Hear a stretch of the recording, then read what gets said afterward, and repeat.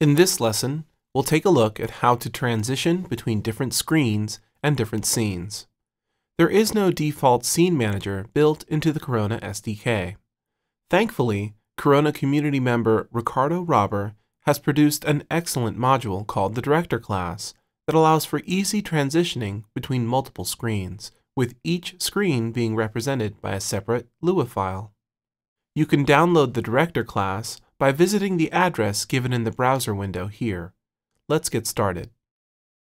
Before you start coding, you'll want to be sure that you've copied the director.lua file from the Director class download into the root of your Corona project folder. Ours is copied, so we're ready to start coding. Let's begin by loading the Director module into a variable called Director. Local director equals require director. The Director class requires that we use a master group for all display objects. So we'll create a group called main group, though you can call it whatever you like. Local main group equals display dot new group. Now we'll code the heart of the Director class, the method that allows us to load the main screen. Local function main end. Main group colon insert open and close parentheses director dot director view. This lets us load the portion of the Director module that will be responsible for changing screens. Now we'll call the change scene method in the Director module with the argument of which Lua file we wish to load, but without the .lua extension, here main.lua. Director colon change scene open and close parentheses and then a string menu. So this will open the menu.lua file. We need to have this main method return true so that it will properly return the menu. Return true. Finally, we'll call this main method so that it will fire upon load of the main.lua. Main open and close parentheses. If we were to open the simulator now, we'd get an error as we've not yet created the menu.lua file. Let's do that now. We'll start by creating a new file called menu.lua, and we'll store it in the root directory of our project folder. File, new file, empty file, menu.lua. Choose the project folder and finish. We'll be creating a menu for the game we developed earlier in the series, Orb Smasher. Within the menu.lua file, we'll begin by adding the following code. Module, open and close parentheses, comma, package.all. This is to expose the module to the rest of the project. Function, new, open and close parentheses, end. Within this function, local group equals display.new group, open and close parentheses. Return local group. The new method is required for each new screen and must be named as such. Do not change the name of this method. This method is executed each time a new screen is created. The group we've created, local group, will act as a storage container for all the newly created display objects. If we don't use this local group as a group for our display objects, the Director module will not function properly in trying to transition screens.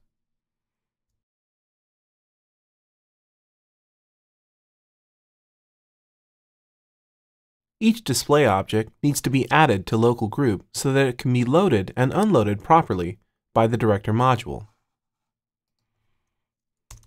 Local group, insert, BG. This is the background image. local group, insert, title. This is the title image. Local group, insert, play button, or play BTN. This is an image representing the play button. Local group, insert, credits button. This is an image representing the credits button. We need to code a method for handling menu choices, so let's add an event listener to play button and credits button. Play_BTN, add, event listener, open and close parentheses, touch, change scene. Credits_BTN, add, event listener, open and close parentheses, touch, change scene. For touch handling, we're going to do something a bit different from our current practice of having the object that is listening handle its own event. Instead, we're going to create a single method to handle touch events on the menu, and then look to use the e.target object to get a custom property that denotes the scene to load. Let's start by adding a .scene property to both the play button and credit button objects. The value will be the same name of the file minus the .lua extension that we wish to load. Play_BTN.scene equals in a string game. Credits_BTN.scene equals in a string credits. Now we'll code the changeScene function to call the director method changeScene, not to be confused with our own changeScene method. Function changeScene, open and close parentheses with an E inside, end.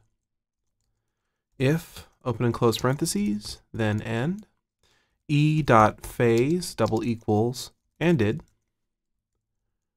Now within the condition, director, changeScene, open and close parentheses, e.target.scene. e.target represents the object that is listening. We're taking e.target and then accessing the scene property. So when play button is listening, we'll be loading in game, and remember that .lua is part of this. When credits is listening, we'll be loading in credits.lua. Let's take a look at what we have so far in the simulator. Now, if we click the play and credit buttons, nothing will happen. That's because we have not yet coded the game.lua or credits.lua files. Let's do that now.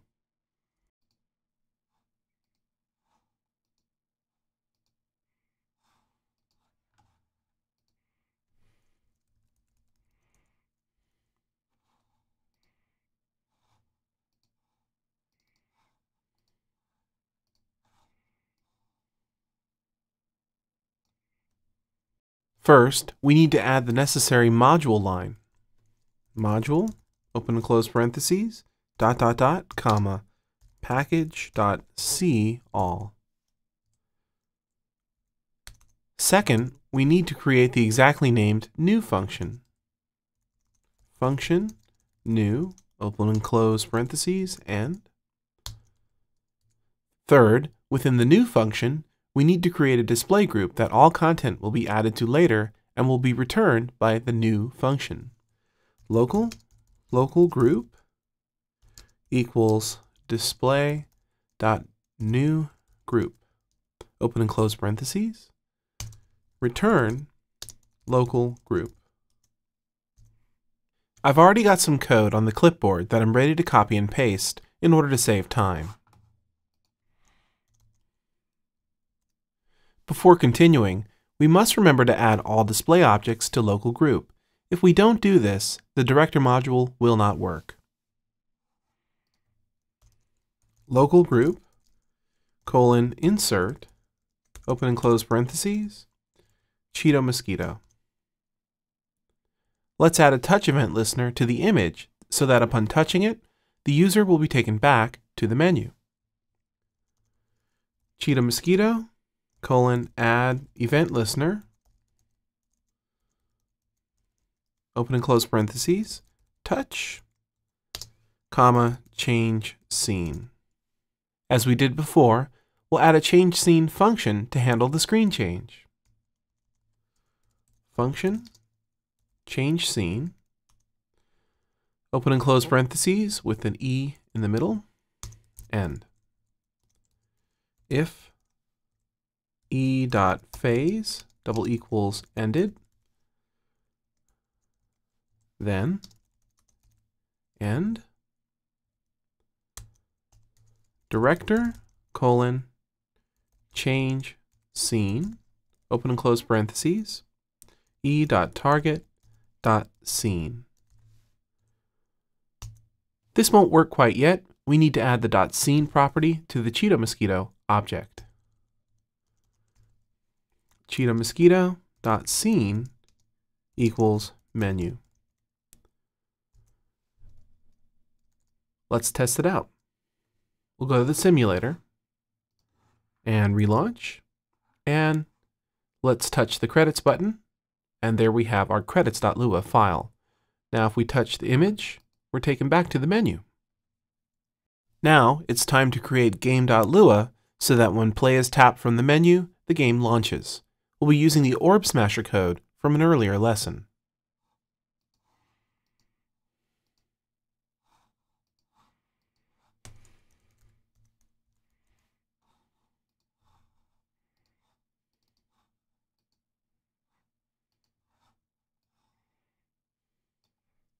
Once again, we'll go through the necessary steps to properly ensure that code in this file is properly loaded with the director module.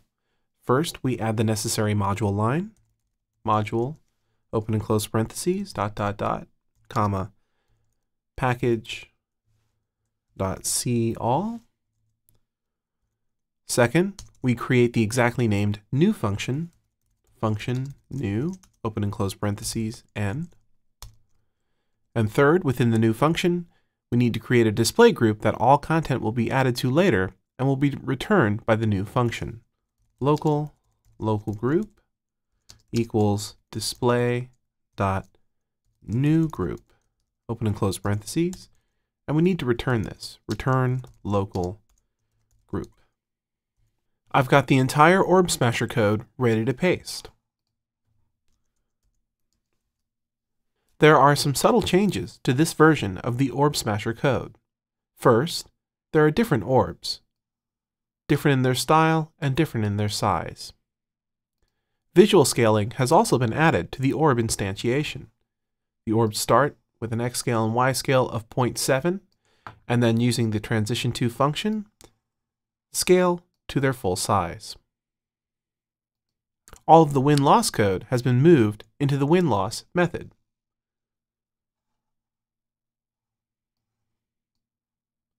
The variables at the top of the code have been turned into local variables scoped to the game.lua file. There's no need to expose them to the menu.lua or credit.lua files.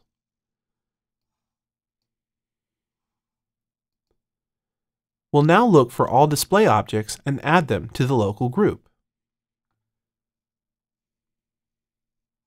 There's display.text, local group, insert, display underscore text, and there's also countdown text, local group, insert, countdown text, and there are also our orbs in spawn orb.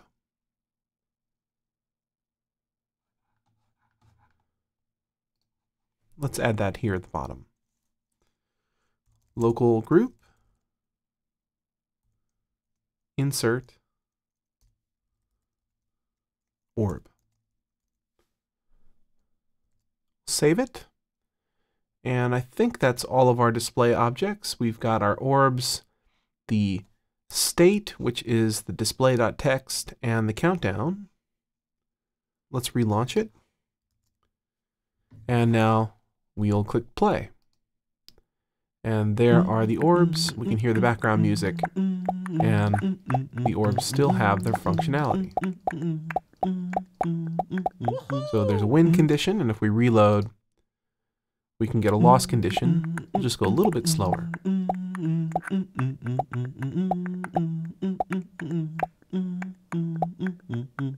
And there's the loss condition. Let's add code to the game that prompts the user to play again or head to the menu upon game completion. I've already got the code to create 2 images that will act as buttons that will display upon game end. One button will allow the user to play again. The other will take the user to the main menu.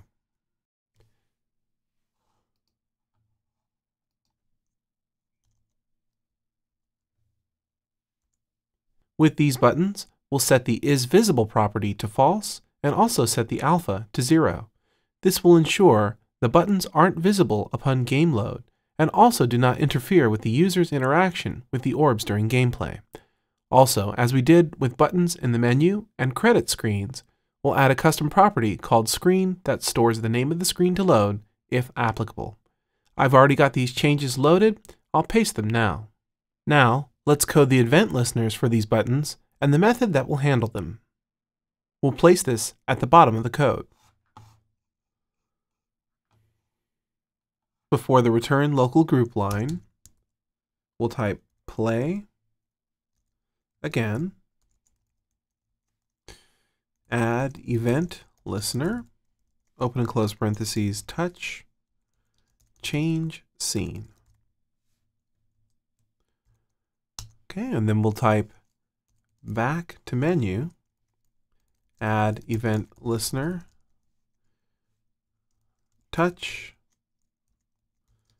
change scene.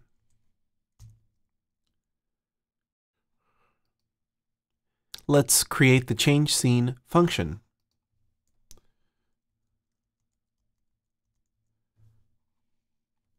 Function change scene, parentheses e, end. If e.phase double equals ended, then end. In case you didn't notice, the play again object has its scene property set to nil. So what we'll do is we'll test to see if the scene property exists. The reason that the play again scene property equals nil is because if the player touches the play again option, we want to reload the game and not necessarily load the scene again. If they touch the back to menu option, we'll take them back to the menu. So, within the change scene method and the e.phase ended condition, we'll type if e.target.scene, then load game again. Else, actually, not load game again. That's incorrect. Load main menu. Because if the scene property exists, that means that we're going to head to a different scene. Else, if it doesn't exist, then load game again. End. Okay, so the first condition's easy to take care of. Director, change scene, e.target.scene. We'll save that. The second requires us to reinstantiate all of our variables and then call the timer perform with delay spawn orb line again. We'll copy that.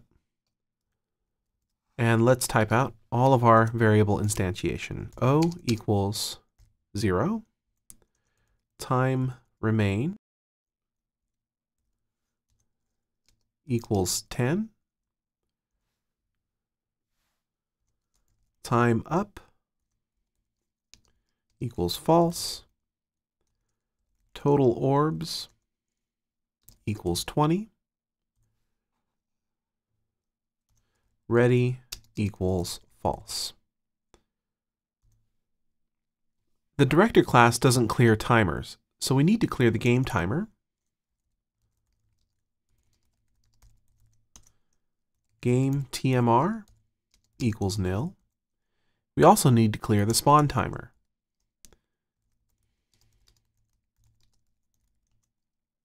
TMR equals nil. Finally, we'll need to call the spawn orbs function with a timer.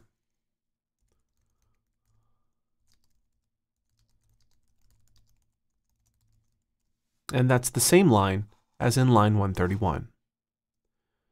We'll save it, and now let's test it out by going to the simulator and relaunching.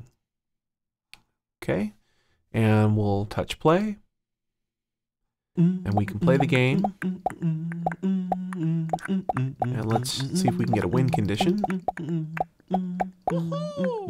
And we've got our win condition, but notice that the menu didn't appear. Well, that's because we need to actually code it so that upon win or loss, the menu will appear. Let's do that next. Let's head to the win-lose condition. And regardless of win or loss, we want to display the menu options. So play again, .is visible equals true. Play again, back to menu, .is visible equals true. And we'll have both of these fade in. Transition.to, play again, comma, then open and close curly braces. Within the curly braces, time equals 500. This is milliseconds, so that's half a second. Alpha equals 1. So over half of a second, the alpha property will transition from its current state, which is 0, to its new value, which is 1. Copy that line and paste it and change the first argument to back to menu. So now when win or loss happens, the menu options will fade in. Likewise, we want them to fade out if either of the menu choices are selected. So choose both of those, play again and back to menu, copy it, and come down to change scene. And here under double equals ended, regardless if we are going to the menu or we're going to reload the game, we want these things to happen. So I've pasted the code from the win-loss, and I'll change it to false. And also we'll want to set the alpha to 0. Play again, .alpha equals 0. And play again, back to menu rather. Back to menu .alpha equals 0. We'll also want the music to stop playing, so we'll need to code that. Audio.stop soundtrack. And not only do we have to stop it, but we have to rewind it when we reload the level or we go back to the menu. Rewind, audio.rewind soundtrack. Save it, and let's take a look at it and relaunch, play. So let's try and get a win condition.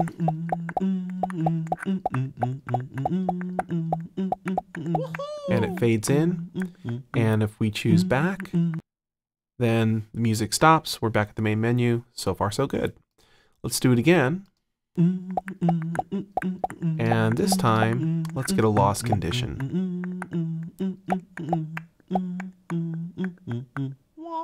All right, so we have the menu fade in again, and if I choose play again, notice how the previous orbs are still on the stage and now I have new orbs.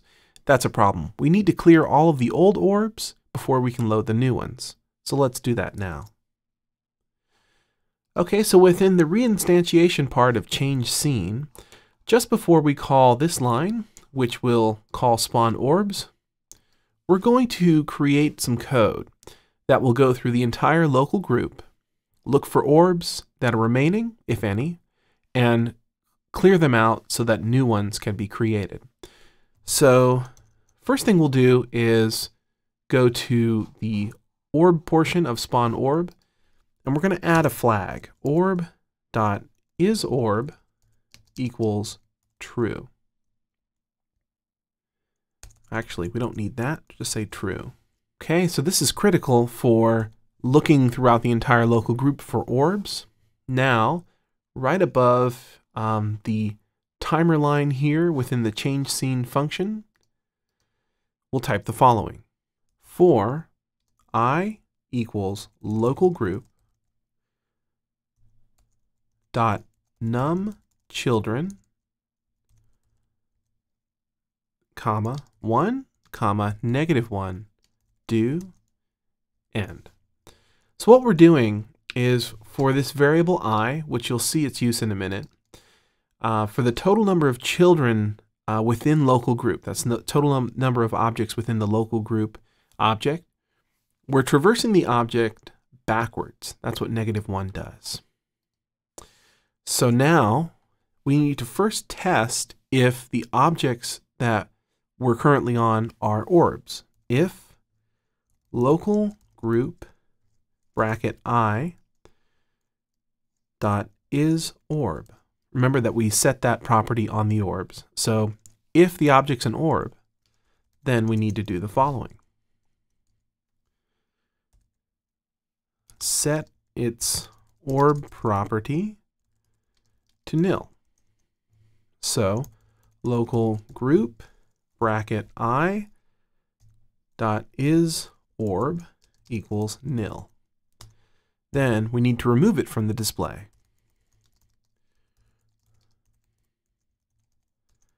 Local group bracket I colon remove self. And we'll save it. Let's go ahead and comment this block. So we're traversing the local group, looking for remaining orbs. If present, remove them.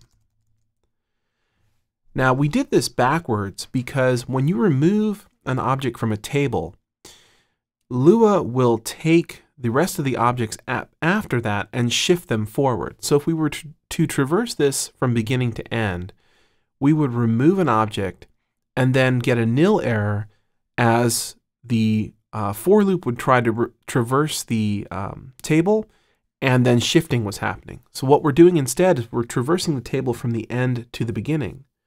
So that way the shift will happen and then we're working our way backwards, and so there's no nil error that's going to be reported when we look for the next is orb.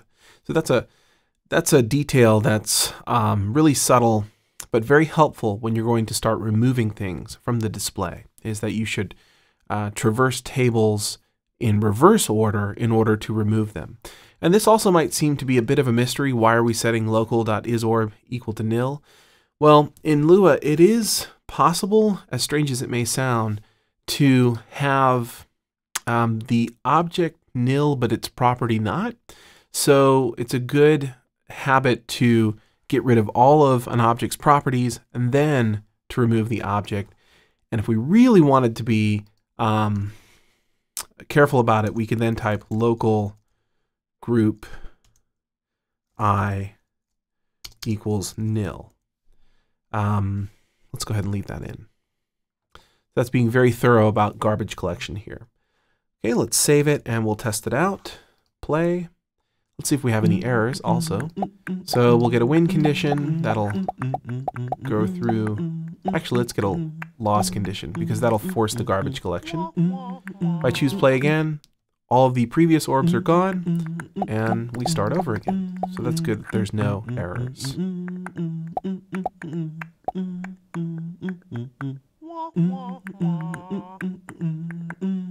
Okay, we'll go back to the main menu. And with that final code, we have a simple yet successful working game with a menu screen, a credit screen, and an in-game menu that allows for replay of our game or return to the main menu. For a small fee, you can download the project files for this tutorial at cheetomoskeeto.com.